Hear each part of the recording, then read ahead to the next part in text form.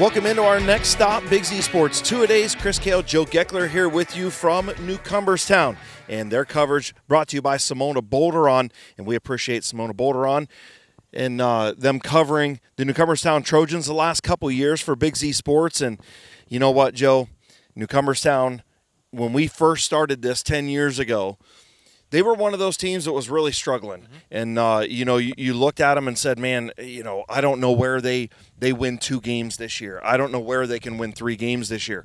Now we're talking about a Newcomerstown team that has been a powerhouse the last several years, an IVC front runner, a playoff winner now, and they're one of those schools that you don't want to play. No, for sure. When we started doing what we do here with Big Z Sports 10 years ago, me and you been together 10 years, Josh Lammers was the coach here. He's down the road. He's down 36, and he's coaching an assistant level at a different school. His son's at that school as well. But Coach Dirk Gadd has come in here in the last 8 years. It is 8 years. It is 8. Not 3 or 4 like somebody else said the other night, but 8 years going into its 8th season.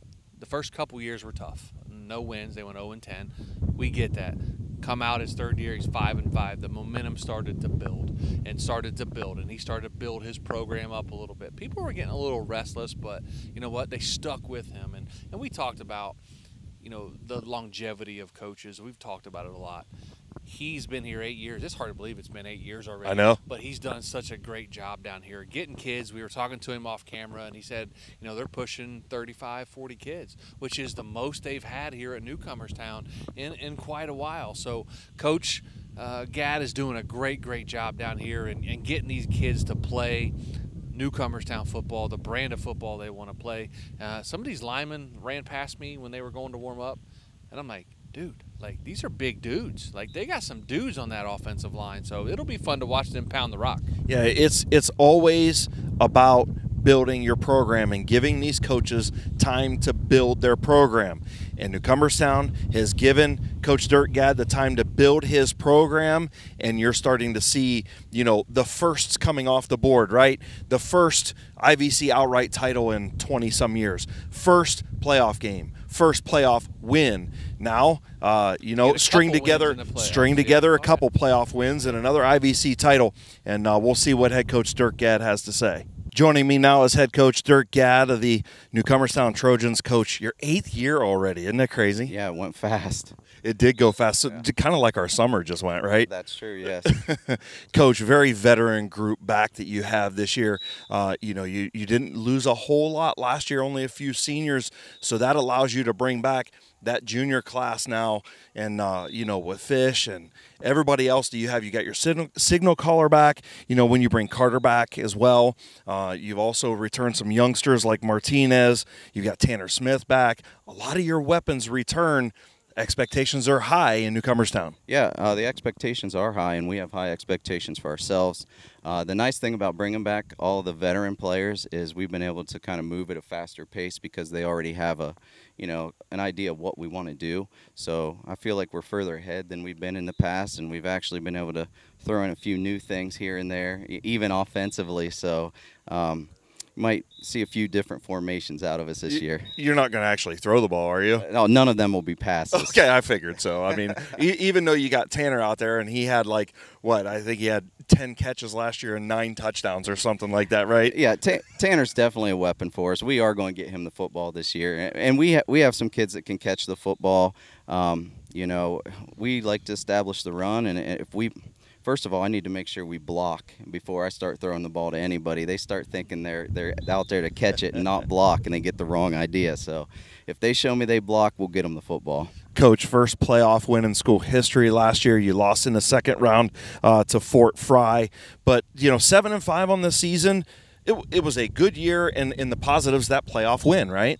Yeah, that was huge for us. First playoff win in the history of our school, so that was a big deal. It was a really great experience to go down to Grandview Heights and get a win in Columbus, and I think that kind of propelled our kids into this season, and I think it helped our numbers as well, because we're up to about 40 kids, I think, now. Well, and Coach, that's something that we talked about, right, several years back when you took this program over, about building the program and establishing those things. And I think we talked about when we were sitting right over there in the locker room a few years ago, look, we win football games and we win playoff games. then the kids are going to want to be a part of this program, and that's what you and your staff have done. Yeah, and it takes a while to establish the culture that you want to have. You know, we had some kids early on that made some sacrifices. I'd like to think we're a lot better coaching staff than when we first started. So, you know, those first few years, some of that, well, a lot of that's on me. So some of those kids had to go through some learning experiences with our coaching staff as well. And, you know, our culture now is headed in the right direction, and, you know, our weight room culture is off the charts right now. I'm really happy with that. So we're happy about the direction we're headed. Yeah, a lot of firsts, we'll say, in the last couple of years for the Trojans. You know, you knocked off that first outright IVC title in, what, 20-some years. You knock off the first playoff win. A lot of those firsts now turn into, now it's time to continue to do that. What's next? What do you see this season going and making a possible deep run into November? I guess, you know, going into this year, one thing I looked at was I thought we gave up too many big plays at crucial times. You know, not necessarily did we give up too many big plays overall, but it just seemed like at the wrong time we got hit with a big play. So this year we're going to do a few things differently on defense. You know, it's one thing when you can outstrength some teams that you see during the regular season, but, you know, if we're lucky enough to get into the playoffs this year, you run into some teams that you have to be a little more creative in what you do because they're just as physical and they're just as talented as you are. So we need to make sure that, you know, we're headed into this year ready to make some adjustments offensively and defensively that we think will take us to the next level. And it helps that we'll be able to play a JV schedule, so I think that's also going to help us. That's outstanding, yeah. Coach. And, you know, so just talk about how camp has went so far, leading up into, you know, everything that you got going on, scrimmages in week 1. You know, how's camp been? What's kind of the motto this year? You know, we've been focusing on our core values: toughness, effort, attitude, motivation, and selflessness. So we don't necessarily have a motto, but I do talk with the kids a lot about you get what you earn. So that's kind of our motto this year. You know, once you've had some success, then you got to learn how to, you know, keep that success and not get complacent. So you get what you earn is kind of our motto for this year. We go to Coshocton for our first scrimmage. We've had a good camp so far. Trying to stay healthy, that's the main thing with school our size, with anybody actually. But yeah, we're looking forward to hitting somebody else and seeing where we're at and evaluating some film. Coach, real quick before I let you go, looking at the schedule, you start off with at Bern Union. Then you've got 3 straight home games. One of those you want to circle on that, Toronto, 9-2 last year, and a playoff team. And then Claymont, a much improved team to finish up the first half. Yeah, we have a tough schedule. You know, I feel like when you've lost as many games as I have, you never take any of them for granted. I can tell you that. You know what's funny? We were looking at that like, look how good Newcomerstown's been the last few years. And then I go up and look at your 8-year record, and then I just turn the page. I'm not ready to talk about our overall record yet, but you know, we take it one game at a time, but we definitely have some teams. You know, Toronto is a team that I know has had a lot of success. I don't know a lot about them X's and O's wise. Claymont's one of those teams that I think at any moment could, you know, be a breakout team. So they definitely have a lot of skill there. And across the board, you know, there's some pretty talented teams on our side of the IVC as well. Absolutely. I mean, you look at the last 3, you know, Malvern, Strasburg, Buckeye Trail. Those are 3 tight games. Strasburg going to be improved this year. Their skill players all returning. So, yeah, it doesn't get any easier for the Newcomerstown Trojans. But, Coach, looking forward to covering you. We got you 3 times this year, whether it's on the radio or a live stream. And then, of course, rolling into the playoffs, hopefully. Yeah, we get what we earn, so we'll see. Coach, thanks. Thank you. Big Z Sports 2-A-Days rolls on. That was head coach Dirk Gadd. Joe Geckler back joining me. And, Joe, we talked to Coach about, you know, Clayton Fish, the signal caller, returning a senior. Senior Carter McConnell, who was their star running back last year, almost 1,000 yards, 15 touchdowns, 79 tackles on defense, 14 for a loss. The Zinger.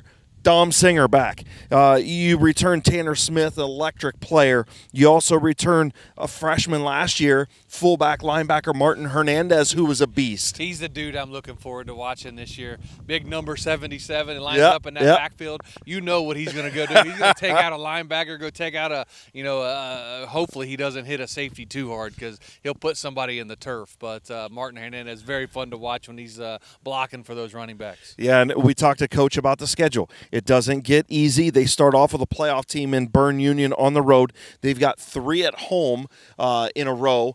Canotton Valley going to be a tough one. Toronto going to be a tough one. Claymont on the road going to be a tough one to end up the first half. I believe we have that game. Yeah, and you've got Malvern, Strasburg, Buckeye Trail to end the IVC schedule in the year for Newcomerstown. It doesn't get easy for them, but that's the way they want it because iron sharpens iron, sure, to quote Mike Tomlin, and that's exactly what Coach Gadd's trying to do down here. You know, when we were meeting about the schedule and what games we were going to do and stuff, I circled one on my schedule and I said, man, I really want to be here for this one right here because the last 2 years it's been a great game. And that's week 8. That's going to be up in Malvern. That's week 8. Last time it was up there, I believe it went overtime or a couple overtimes or hell, maybe 3 overtimes. I don't remember 2 years ago, let alone what happened last year. I know it was a close game down 21-7. Yeah. Yep. So, but that game's going to be fun to watch up there at Malvern. Always fun to be up there, especially when these guys, it's turned into a little bit of a rivalry. Absolutely. And it's a lot of fun to watch. So these Newcomerstown Trojans, of course, they're wearing my favorite colors, black and orange. So,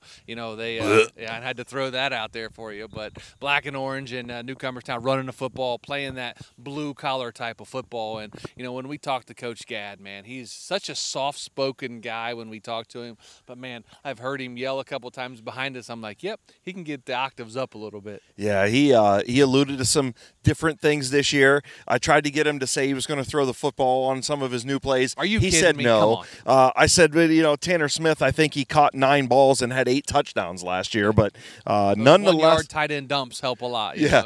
Tight end pop pass or something. They do, and the Newcomerstown Trojans going to be one of those teams that's really going to be fun to watch as they progress throughout the season, just like all our teams are. Again, a huge thank you to Head Coach Dirk Gadd and everybody down here at Newcomerstown for letting us have the access that we do, and all of our coaches in programs for giving us the access that we've enjoyed for the last 10 years. 10 years together. Can you believe it? That's crazy. We haven't killed each other yet. There's been times when we almost do it, but the guy behind the camera kind of steps in between. I'm not gonna mess with him. He's bigger than me and you together. So he is. But and give him credit too for what he's done. Listen, this whole merger this year has been crazy, and that guy, I don't think there's anybody that's worked harder trying to piece together sponsorships and schedules and everything else. And give Adam a lot of credit. And add games, and Big Z Sports doing 4 games a night essentially, because if you count Dover Philly now, and then we'll have them every Friday night on WJR. But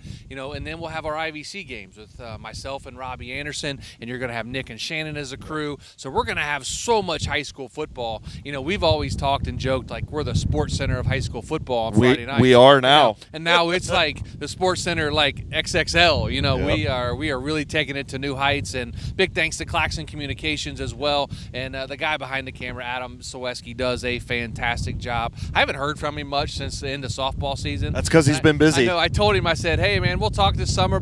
And it's August 9th, and it's like the first time I've seen him in probably a month and a half. So, he's out there doing his thing. And, big hats off to everybody at the station. And, Chris, it's always awesome working with you, man. I miss not being in the studio with you as much, but we get to rattle each other down the line a little bit. Yeah. Yep. So, but, it's going to be a fun year. I'm excited about it. I'm excited to be back. My circumstances are a lot different than they were last year, and I'm excited. I got the energy. Let's do this, and let's have fun. I'd love to get 1 week further than we did last year. Yeah. I want to be in Canton in December. We almost got there last year, and that would be an awesome experience as well. But, getting to a state semifinal game last year was unbelievable. I enjoyed it, had fun, but every game's fun for me, and I've already started prepping, believe it or not. I already know my week 1 game, so I've already. I know you have. I've already started looking and prepping, and I haven't pulled my sheets out yet. My spotter sheets. I'm gonna start doing those here real soon. But we're gonna have a lot of fun this year, and again, big thanks to everybody for all their hard work from this. I know we've only done a couple of these, but man, it's really getting the fires going. Yep. If you want the best, there's only only one, Big Z Sports, now on 99.9 and on WJER. So it's great to have them aboard. Looking forward to all their coverage. So again, thank you to Simona Boltaron for sponsoring the Newcomerstown Trojans. This is our final stop on our Big Z Sports two-a-days. Guess what? Good luck to all the teams this season, all the coaches, all the fans, all the cheerleaders, all the sports for that matter. It is time to kick off. Let's go. Let's go. Let's do this. Week 1, here we come.